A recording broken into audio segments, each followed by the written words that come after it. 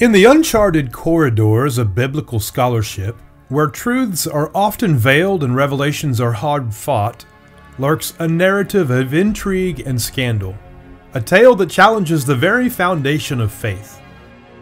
This narrative spins around two socially esteemed figures, Brooke Foss Westcott and Fenton John Anthony Hort, who dared to reshape the contours of biblical understanding with their audacious construction of a new Greek text. As we delve deeper into this labyrinth of deceit and heresy, we will unmask the insidious tactics employed by Westcott and Hort, which not only threatened the sanctity of biblical texts, but also threatened to undermine the authentic manuscripts. Their supposedly groundbreaking Greek text was not just an academic exercise, but a vessel through which they propagated their unconventional doctrines, doctrines that deviated shockingly from the Word of God. Join us as we uncover the inception of the epidemic.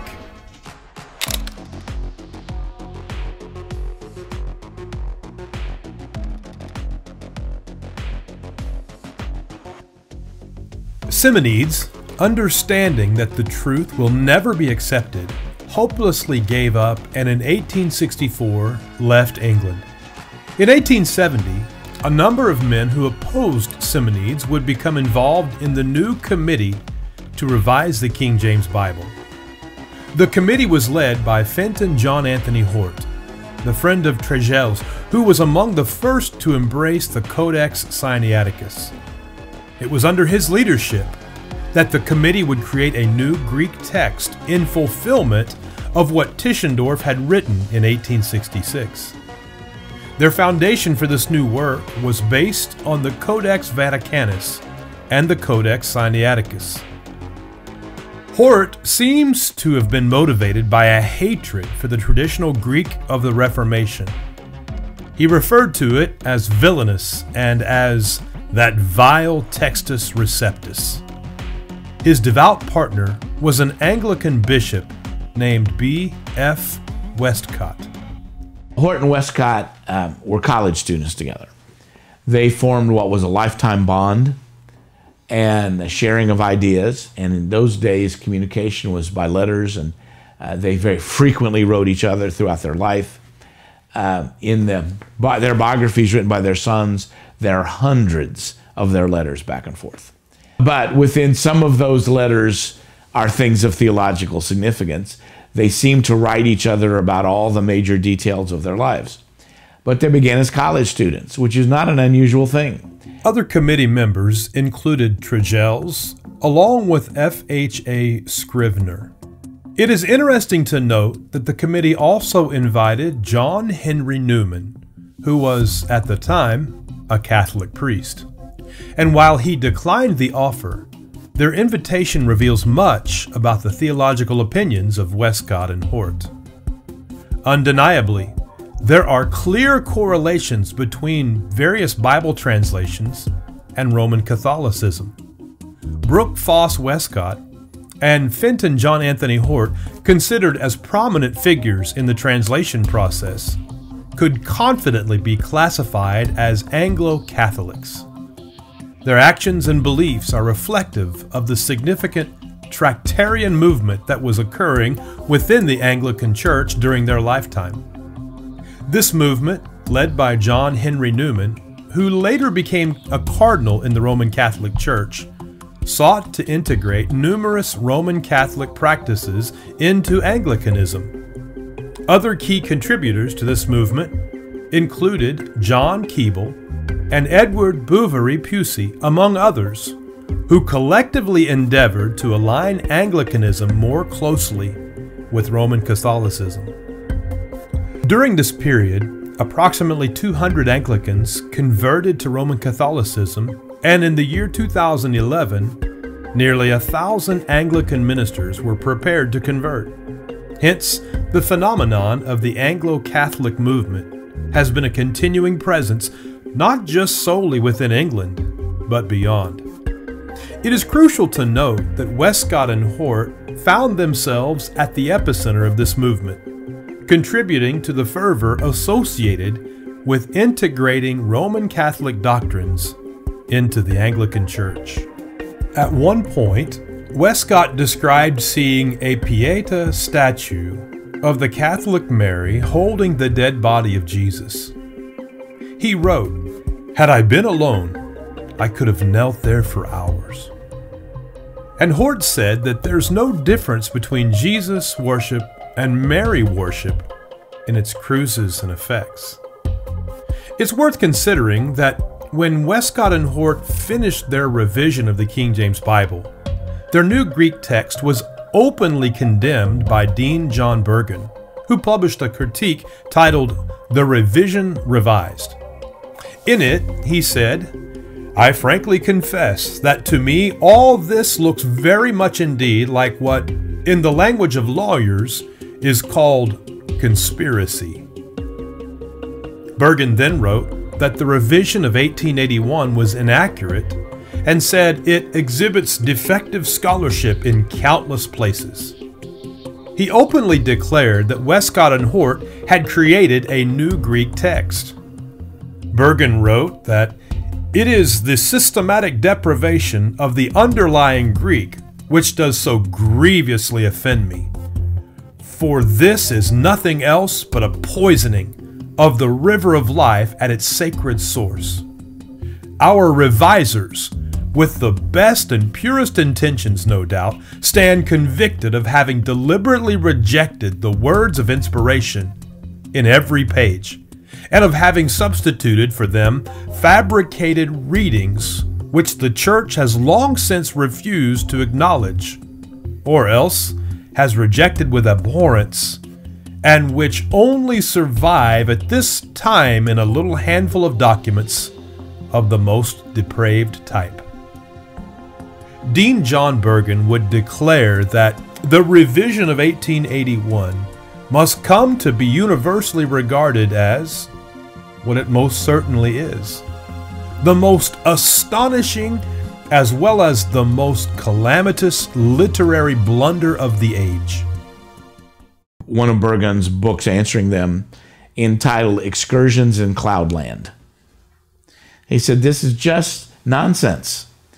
And he was challenging the popular ideas of the day, but he's saying, where's the evidence? And pointing out these men have a bias against the idea of an authoritative text. And so they've come up with these theories, and he's asking, how do you know Lucius existed? How do you know this recension took place in the 400s? How do you know this, and how do you know that? How do you know Sinaiticus is reliable, etc.? And he's asking for evidence. Don't have any. And in his day, he was considered being a troublemaker. I've read a number of his books, and I don't find any of them at all unreasonable. He just asked lots of questions. And then he drew, said, since they can't answer these questions, there has to be a reason why they can't answer them. Why is it they cannot answer questions like historical references for the recension? Why can't they tell you what the historical references are that says this happened? It's because it never happened. Well, he was saying something that the majority of people did not want to hear. But he created a real backlash to them that did matter. For example, they wanted their English translation to become the new authorized translation, authorized by the Church of England. There was a great deal of talk about that. But Burgon's writings and speaking created such a backlash, they felt they had to hold off. They could not make it the authorized version. Too many people were asking too many questions. And Excursions in Cloudland was a tremendous name. He said they're just imagining what they want. And they were. F.H.A. Scrivener served on the committee with Westcott and Hort. He voiced many objections to their theory and their conclusions. In the end, he was so troubled by their work that he eventually published his own rebuttal. He said, Dr. Hort's system is entirely destitute of historical foundation. We are compelled to repeat as emphatically as ever our strong conviction that the hypothesis to whose proof he has devoted so many laborious years, is destitute not only of historical foundation, but of all probability. Elevating to prominence, Brooke Foss Westcott and Fenton John Anthony Hort discreetly compiled a new Greek text. This text is fundamentally rooted in the contested documents from the Vatican and Sinai. Moreover, tracing its lineage further, it also draws significantly from Griesbach's Unitarian text. Griesbach begins to advocate the idea that we've been using the wrong texts all these centuries. It's an idea that Westcott and Hort would later flesh out, make popular, and would make it as the background for their theology. But the idea really begins with him. You mentioned in your question his Unitarian background. So, I mean, why did he like these alternative texts? Had a reason for liking them. And it was because in many, many places, not everywhere, but in many, many places, references to the deity of Christ were left out. And so Griesbach has the theory that, you know, these people come along and they want to prove the deity of Christ, even though it's not in the Bible, so they keep sticking it in there, that all the references to the deity of Christ were fake. And they discredited manuscripts. If it mentions the deity of Christ, it's discredited. Westcott and Hort take that concept and build the idea of let's do a proper collection of the text. Let's do a proper translation of the text. And he sets the stage. He was not in the hierarchy of the Church of England, and so he didn't have a vehicle for his ideas. Westcott and Hort picked them up. They have a vehicle. Their vehicle is to try and get the Church of England to accept this, promote it, to persuade it. And they managed to, it looked like they were going to get that done. They get a certain direction. Church of England authorizes them to do a revision of the King James Bible. They want to do more because they want to use their text rather than the received text. Authorizes them to look at collection of a new Greek text. Authorizes them to do a new translation English Bible. And while they did not succeed in getting the Church of England to endorse either, at the end of the day, they changed the discussion. But he laid the foundation. Johann Jakob Griesbach was a 19th century German scholar who is often called the father of modern textual criticism. Westcott and Hort declared that the name of Griesbach was a name we venerate above that of every other textual critic of the New Testament. Scrivener wrote that their new textual theory was built upon the thinking of Griesbach as well as other textual critics who presented alternative views to the traditional Greek text. He said, "The germ of this theory can be traced in the speculations of Bentley and Griesbach, but there is little hope for the stability of their imposing structure if its foundations have been laid on the sandy ground of ingenious conjecture."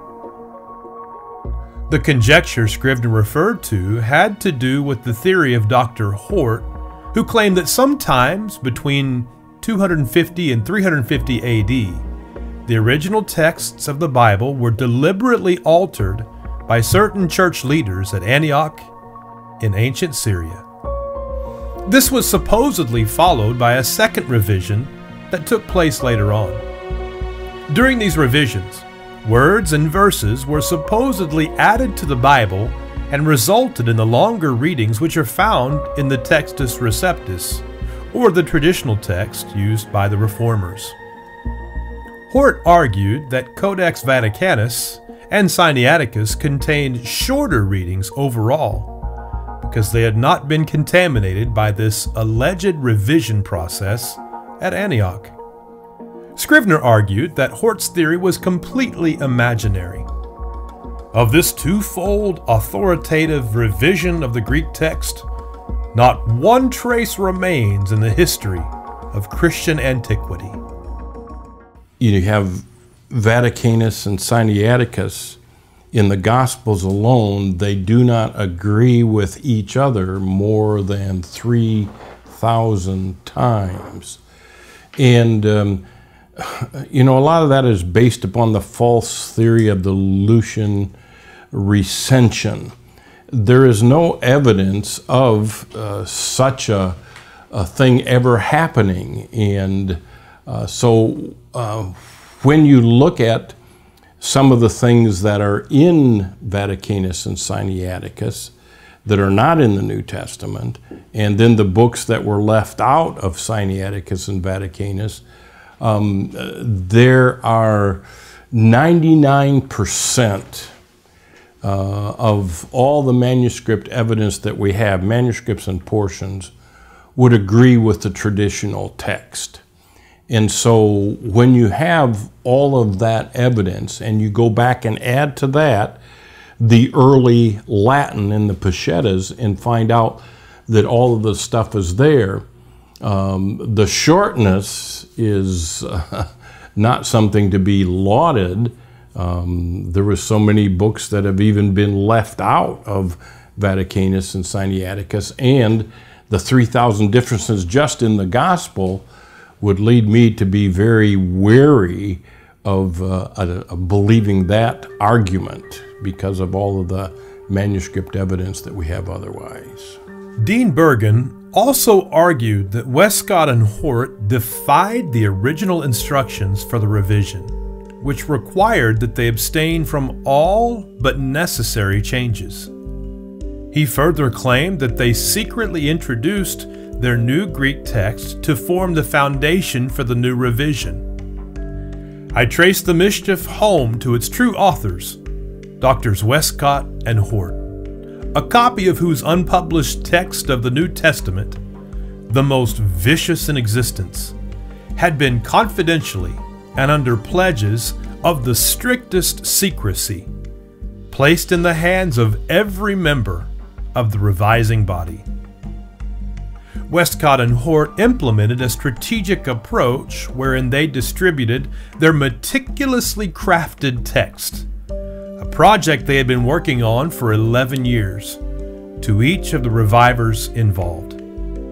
They imposed a strict condition stipulating that under no circumstances were the committee members to disclose the existence of this alternative Greek text.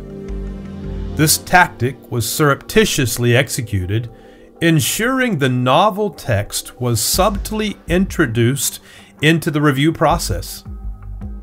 According to Dean Burgon, Westcott and Hort had already created their new Greek text and then began to convince the committee to accept it.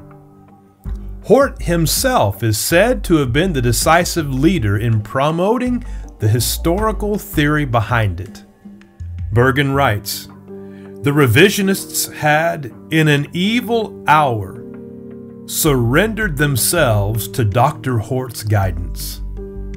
However, the looming question still resides.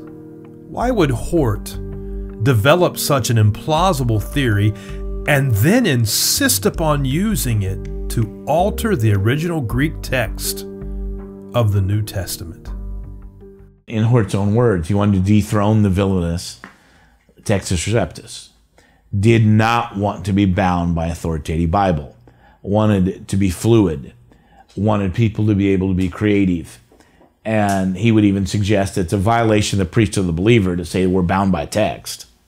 When I would say that's what the priesthood of the believer is about, being bound by a text rather than bound by a theological organization. But that was his clear motive.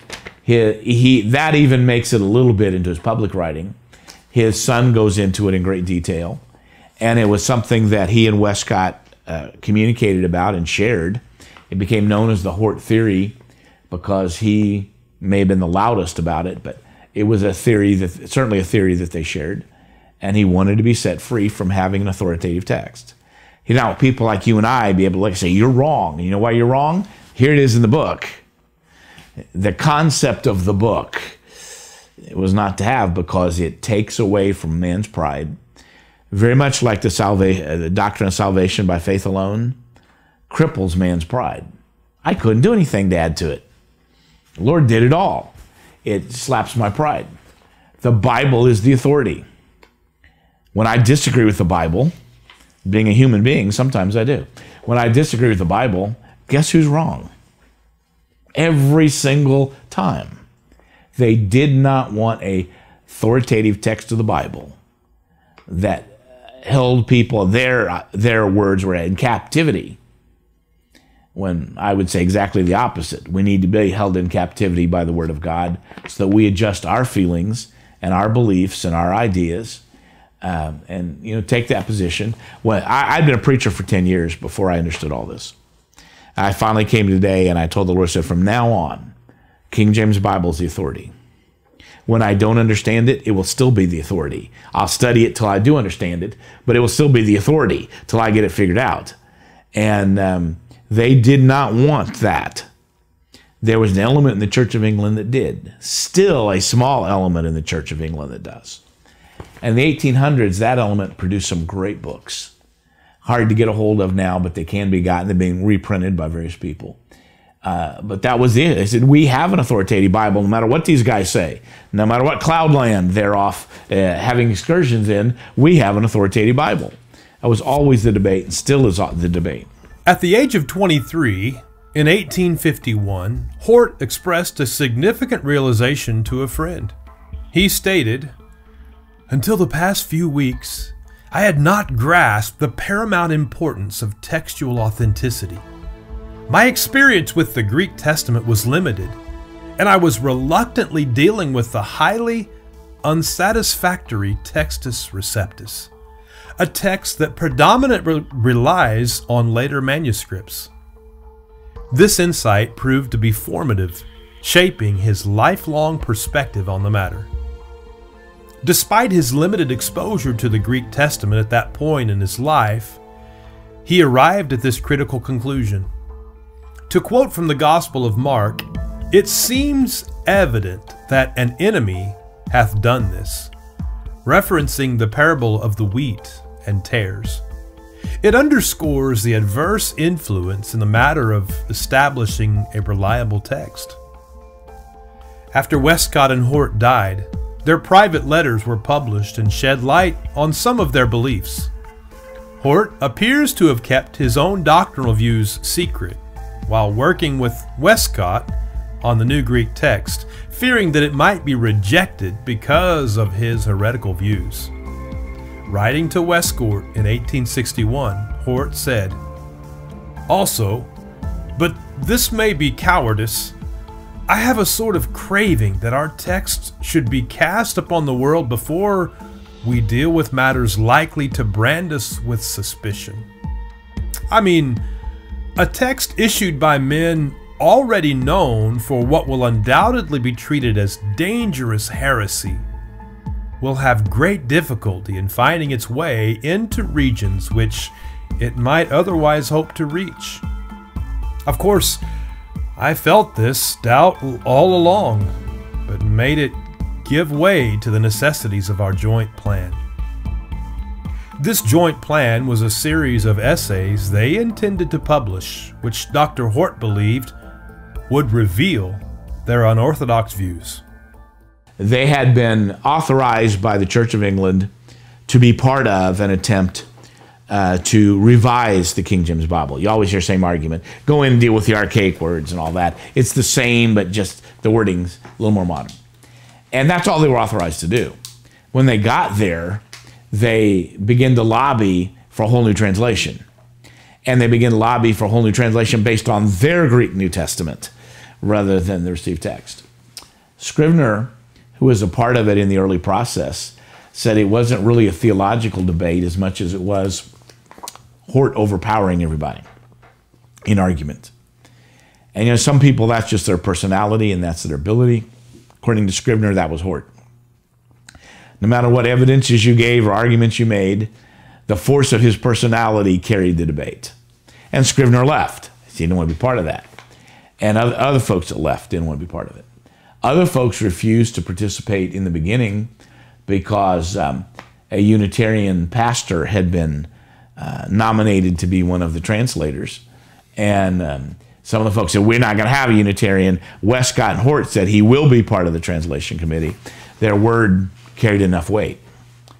And but that was their plan. So we want to release a Greek New Testament, which was their work, and the New English Bible, which they had dominated in the translation of, and they wanted it authorized by the Church of England.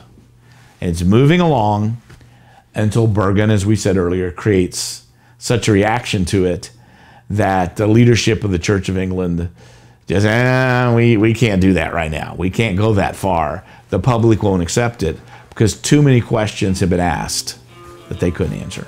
Beyond the personal and heterodox beliefs held by Westcott and Hort, there lies an even more profound foundation of unorthodox views serving as the underpinning for these individuals and their propagated distortions. These distortions have sought to modify the core principles of Christianity and the authenticity of the original manuscripts.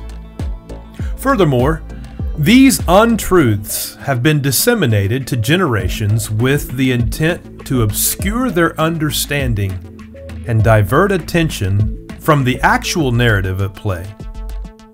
Join us next time as we uncover Part 2 of The Inception.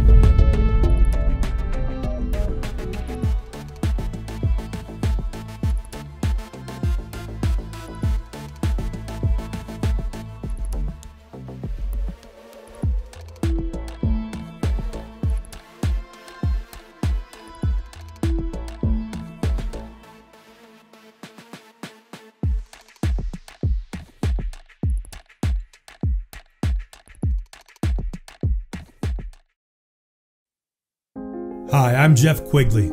I'm the voice behind Truth Prevaileth, and I wanted to take just a brief moment and give you an explanation of how you can know God as your Father in heaven and the Lord Jesus Christ as your Savior from the cross of Calvary. The Bible says in 1 John 5:13, "These things have I written unto you that believe on the name of the Son of God, that ye may know that ye have eternal life, and that ye may believe on the name of the Son of God." There is one name and one name only in all of creation by which we can have access to God in heaven. That's the name Jesus Christ, the very Son of God.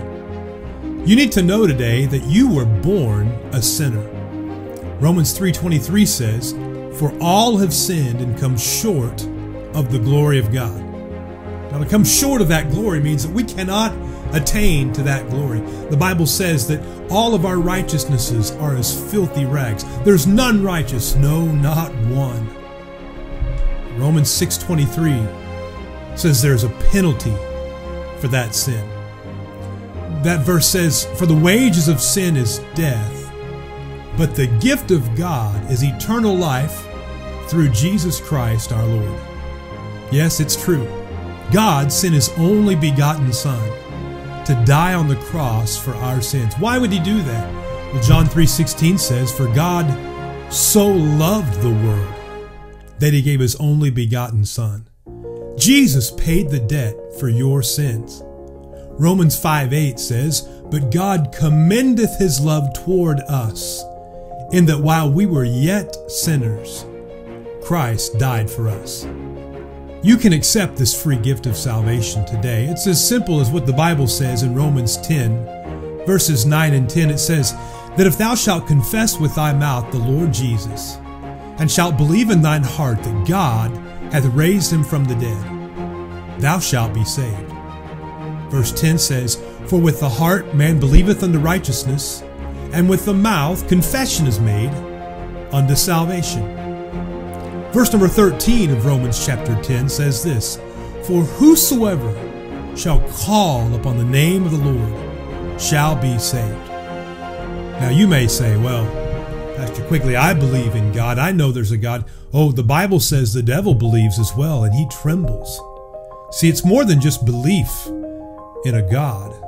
You've got to accept the fact that that God gave His only begotten Son to pay the debt for your sins. Won't you consider these things today? I pray that you will. Until next time, God bless you.